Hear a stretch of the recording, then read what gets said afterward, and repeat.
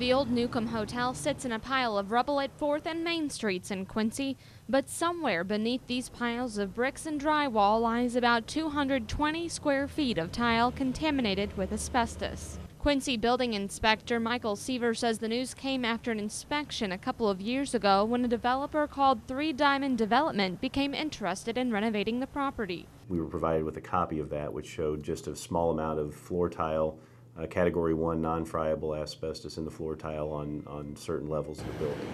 But that survey that was done for renovation and not for demolition, and so the difference being that in a pre-demolition inspection they would open up wall cavities and things like that. It hadn't been an issue until recently when a September 6 fire destroyed the vacant building.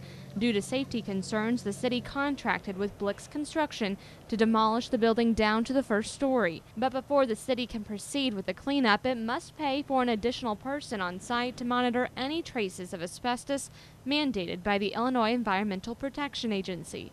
We'll have a competent person on site the whole time the material is being removed to monitor air qualities and to observe the materials as they're being removed, and if they identify anything that looks suspicious, then it'll be treated differently and taken to a designated place in the landfill. Andrew Mason with the IEPA says the amount of asbestos found was not much, comparable to a small room. He says he's confident construction crews will handle the debris removal responsibly and properly. Brooke Hash, KHQA News, Quincy.